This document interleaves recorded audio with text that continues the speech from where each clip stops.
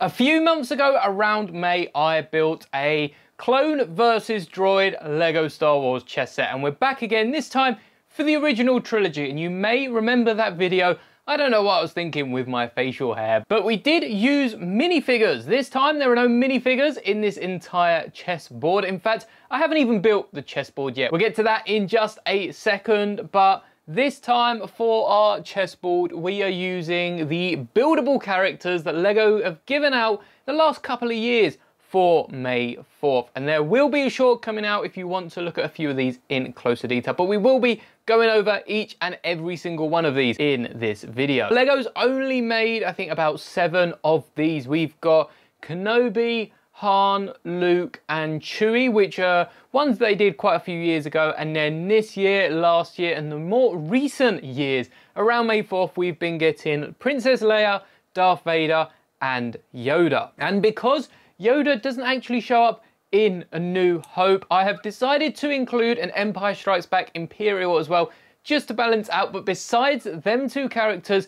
every other buildable figure is featured in and at least has a scene or some screen time in A New Hope. So I'm going to call this A New Hope Lego Star Wars chessboard, but we do have Yoda and another Imperial that doesn't show up in A New Hope. You just have to ignore them and imagine there's someone else. But like I said, I haven't built the chessboard, so let's get straight into that now. And I want to take you through how I build it, because it's very similar to the Mills plates you'll see in a Lego City. And if you're not a fan of Lego Cities, you won't know how to build a solid base plate. So let's get straight into building the chessboard. Like I said, this chessboard isn't going to be like the last one. For the last one, we got a white base plate, a 32 by 32 base plate, and just put a few 4x4. I don't even think it was black. I'm pretty sure it was grey plates because I don't have enough black, which is something that I've realized building this once again. But first up, I am outlining this. We are building this a brick taller than the last one. The last one, as I said, parts of the base plate could even be seen, and it was a proper flimsy board. We are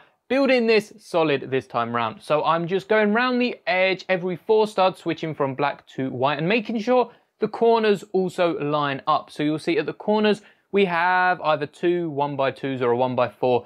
And then on the other side of the corner, a 1x3 to give it the 2 1x4s on each side in the same color to correspond to the tile that will be placed on top. And I really like what LEGO have done with their new chessboard, where they've made it look like a wicker basket around the outside, but there is no way I have enough black and white slopes to do that. And once I've done with the outline, you'll see me move on to the innards, which again, I'm doing in yellow. Red is technically the cheapest Lego color, I believe, but I have so many yellow bricks that I don't use. I'm not quite sure when my red ones are gone. I tend to use them for the insides of Star Wars models, so perhaps a few of them have been used in the city and larger mocks like my AV7 cannon. I start off just using a 2x2 to hold up the 4x4 plates, but later on we get to 2x4 plates, and I even use some 1x4s in white. I really don't have a lot of white plates, and I'm definitely looking at the Tantive and New Republic ship because of that. To support the 2x4 and the 1x4 plates, all I do is, rather than leaving a gap between them,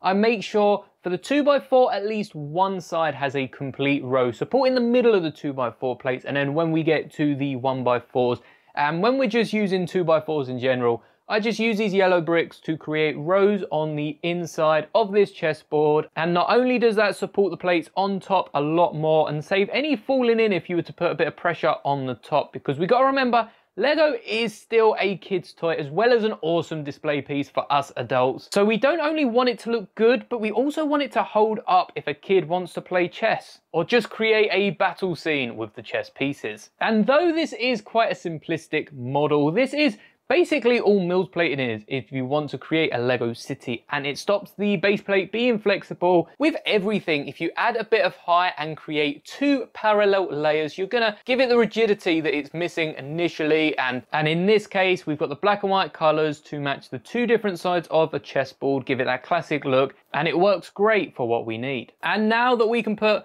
the final piece on, we have a completed chessboard that does look really good, and we'll get to the characters and chess pieces in a minute. There's a few that you'll probably be able to recognize, but the whole way around, the side of this plate matches up to the top. We've just got to double check because sometimes you can make mistakes, and trying to pick this up is a bit harder now, but this is, well, it's meant to be absolutely solid. Perhaps I should get my hammer and just go over it, making sure all the studs are connected. Maybe not bashing it against the desk is another good thing as well, but you can see there is absolutely no bend in this base plate, which is really, really cool. All the studs are in, nothing's gonna fall off unless you smack it against your desk. But of course, a chessboard is quite literally useless without any pieces. You can't even play checkers without at least the pawns. So let's introduce our chess pieces. We've gone with the pawns of the Empire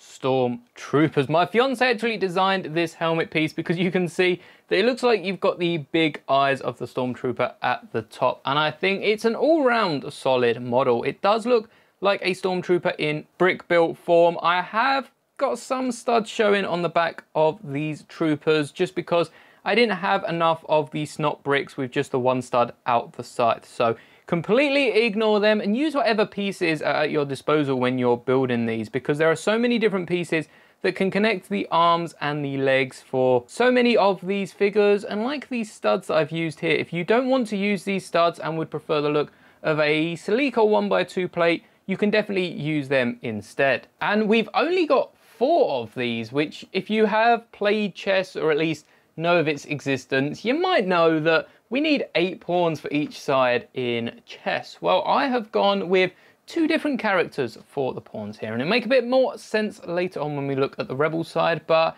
I wonder if you can guess which trooper this is, because it does look like a Death Trooper, and you wouldn't be wrong for thinking that. It's actually meant to be a TIE pilot, and once again, it's a similar design to the troopers, just inversed colour, and rather than the bigger blaster, we've got that small pistol in the TIE pilot's hand. So there are 4 of these that also will be joining the Stormtroopers, and they make up the pawns of the Galactic Empire. And I think we can jump straight on to the Rebel Alliance before we get a look at the other figures, just so this does make a bit of sense, because you might wonder why we have troopers and pilots. Well, first off, I'm going to introduce the Rebel X-Wing pilot, which we do have.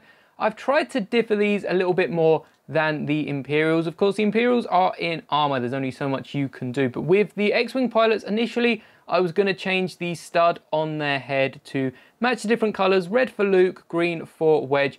But instead, I decided we'll have 2 with this lighter skin tone face. So these can go straight on the chessboard, and you'll notice I'm not putting them opposite the TIE pilots. They're opposite the Stormtroopers, so they're going to be battling the TIE pilots as they move forward. A lot of thought has gone into this chessboard.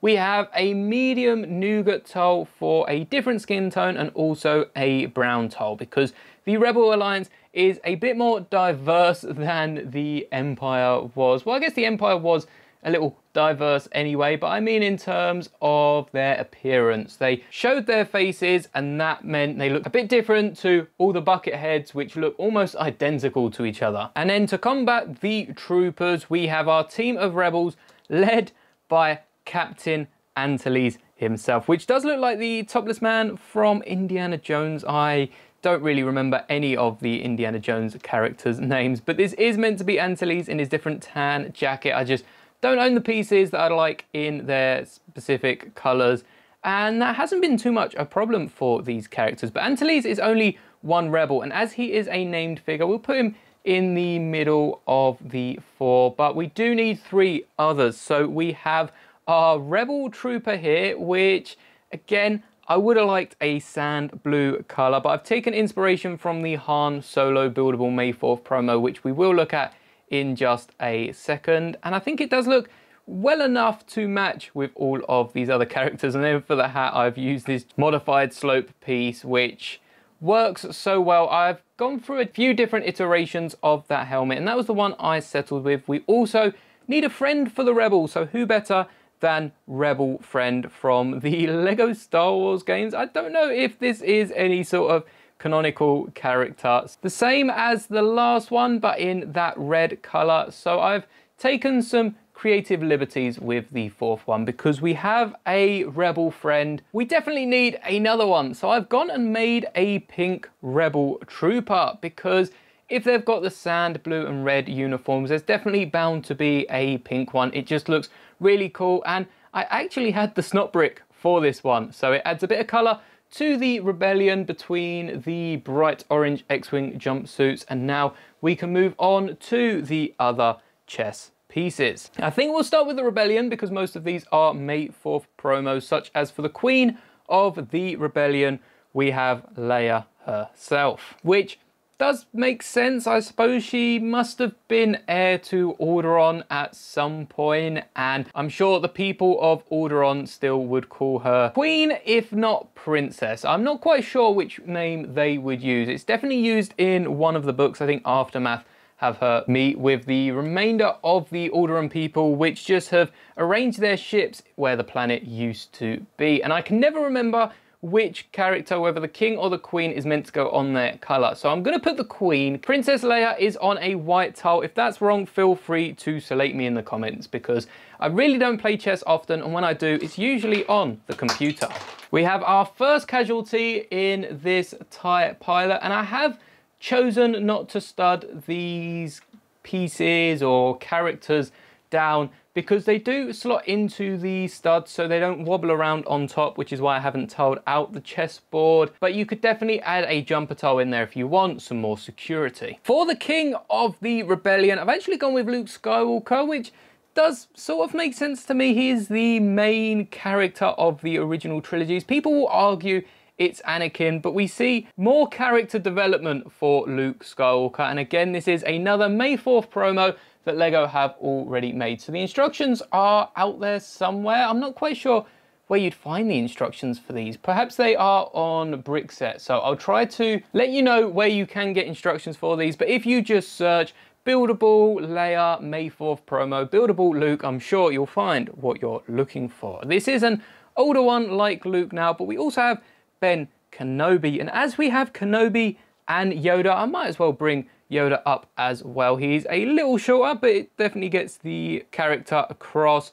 I've made these bishops because they can zigzag through with their Jedi speed, move across the board, and I think they work as bishops. I've not really paired these up with any Imperial characters, but they do just feel like they should be bishops. I'm not entirely sure why that is. So we'll put Ben Kenobi next to Leia, and I think Yoda can go next to Luke, foreshadowing his training in the next two movies. Now for horses, we need someone that travels a bit awkwardly, you know, gets the littler jobs done. I feel like they are the droids of the chessboard, which really doesn't make sense when it comes to the Imperial side. But first up, we have C-3PO, and he looks like the villain from, it was one of the Lego Batman CMFs. And again, I don't really know my Lego Batman, or know my Batman for that matter, but one of the pencil head villains.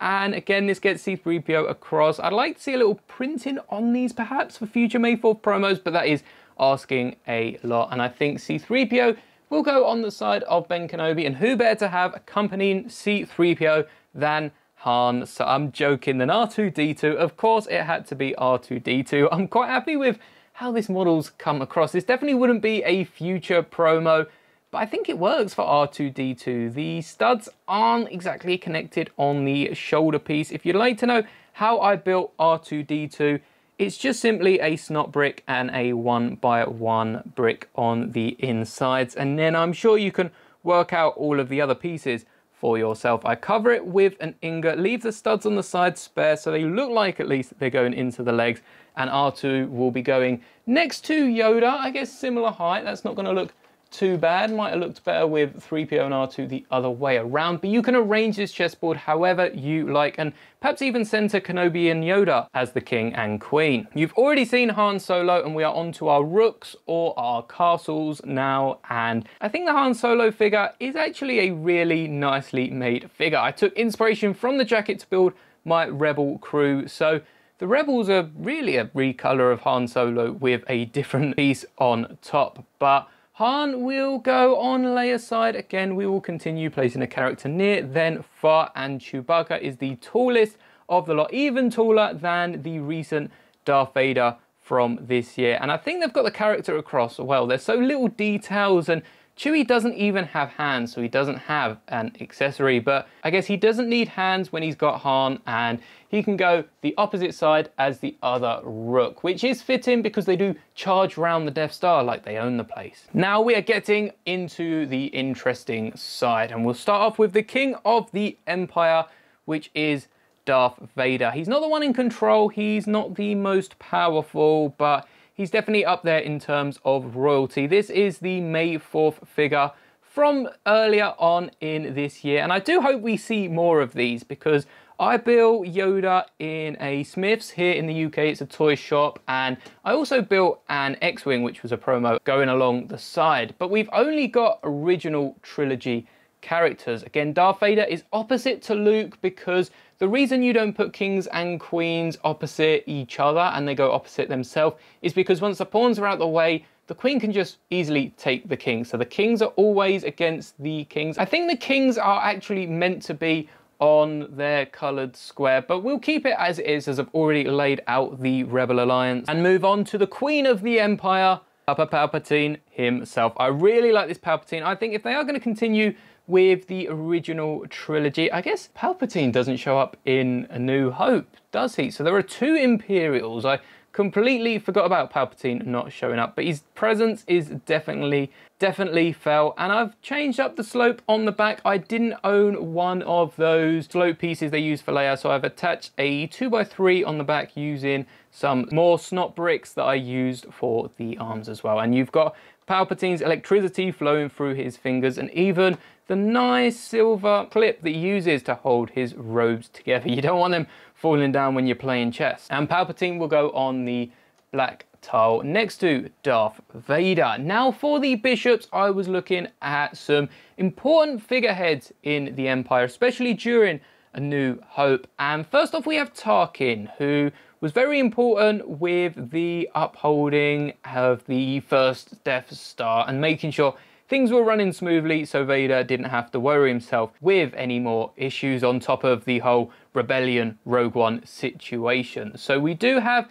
Tarkin next to Vader, and we also have another Imperial that shows up that isn't really an Imperial. They are a bounty hunter that the Empire later hires, Boba Fett, another iconic character. They are in A New Hope, in the special editions at least. It depends which version you're watching, but if you're watching it on Disney Plus, you will see Boba Fett on Tatooine with Jabba, as he is one of Jabba's best bounty hunters, taken after his father, trying to be the best bounty hunter in the galaxy, but with Cad Bane surviving, that is a hard title to take for himself. I've also used his blaster, which I did give to his minifigure. I don't think I've really changed anything since I last shown it off, but if you haven't seen it, then this is a really cool gun. It's just the pistol element with a 1x1 brown cone and a candle piece, which works very well for the Boba Fett minifigure. Now we're on to the droids of the Empire, I guess, which I'm afraid to say we don't actually have any droids here, but I do feel like what the officers do for the Empire with their different pen codes and all the different technological bits,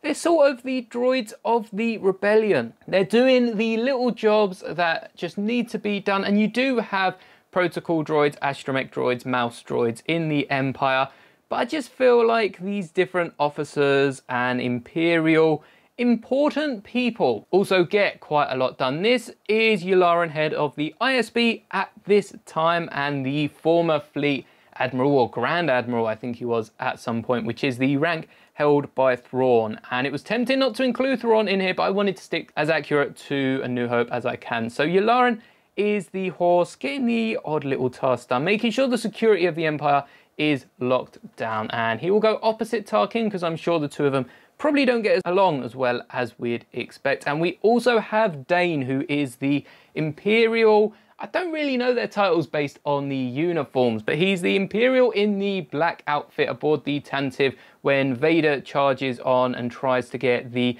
location of the Rebel Alliance. So another important character in A New Hope, and this time we can put him next to Tarkin because I feel like they'd work well together. Now for the Rooks, we have first up the Imperial Spy, Garin Dun, who does look a bit amusing at first. I've tried to get the snout at the front, and I think I've done a decent job with it, but it's definitely a hard character. I don't see LEGO trying to make for a promo anytime soon, but it works. He is an Imperial Spy. Again, probably just a sort of bounty hunter hired by the Empire, so he goes on Boba's side. But last but not least, we have the character from Empire Strikes Back to match up with Yoda, and another Imperial that is known for just charging straight in with his AT-AT, and that is General Veers. I really like the thought of an AT-AT just marching down the chessboard, and I think next time we'll have to go with some different ships. So we'll have the Death Star as the,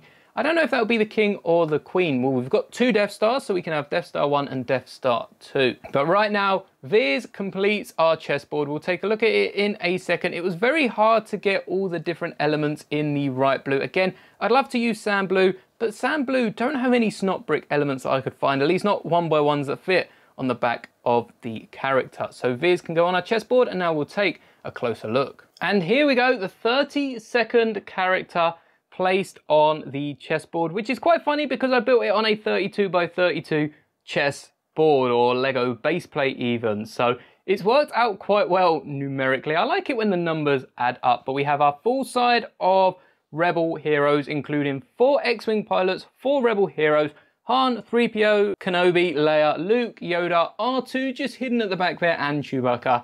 And then over at the Imperials, 4 troopers, 4 TIE pilots, Veers, Dane, Tarkin, Vader, the Emperor himself, Boba Fett, Yularen, and Garin Dun. So let me know if there are any other characters you think I could have included instead of Yoda, instead of Veers, and I guess instead of the Emperor. I think we can excuse the Emperor. He's definitely needed to be on the Imperial side, unless you'd rather have Vader and Tarkin as King and Queen and someone replacing the Emperor. I'll leave the last video of the Clone Wars chessboard on screens for you to check out as well after this one, and I'll definitely have to play with this after the video. Thank you so much for watching, and may the bricks be with you always.